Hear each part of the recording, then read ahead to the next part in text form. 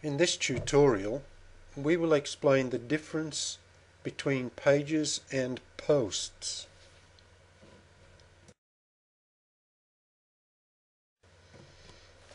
Think of pages as pages in a book. Once that book has been published, those pages never change. Now think of posts that are published to your website as news articles that are published in a newspaper. Each day the newspaper is published, new news articles will appear. So now let's browse through John Townsend's Stress Tips website, and we can demonstrate how John has published pages and posts.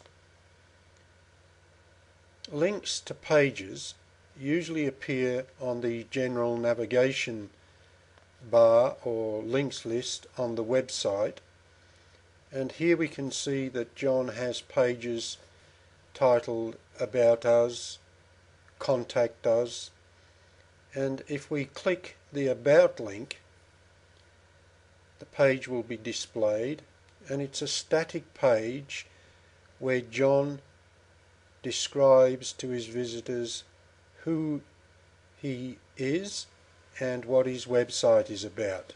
It's a static page. It rarely changes. Now if we navigate back to the home page, we can see that John has been publishing posts, and the last post that he made was on the 21st of April. Now posts are published in a chronological order. That is to say that the last post appears first on the website. Now if we scroll down the page, we'll see that John also published a post on the 20th of April,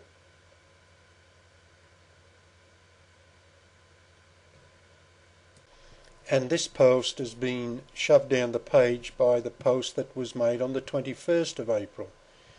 So think of the post that was made on the 21st as Stress Tips' latest news item. And if we scroll down the page, we can see other posts that were made earlier. So just to recap, pages such as the About page are static pages that are usually navigated to from the general navigation bar.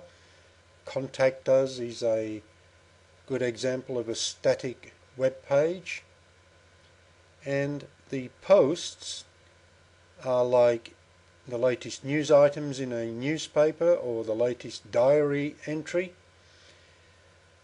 And posts are also filed in or listed in categories to allow visitors to find your posts and your content that's published on the posts easily. They're also archived by date, and usually the recent posts are listed on the home page. So that concludes this tutorial on the difference between pages and posts. The best way to learn and grasp the real difference is to start publishing your content, and very quickly you'll start to grasp the real difference between pages and posts.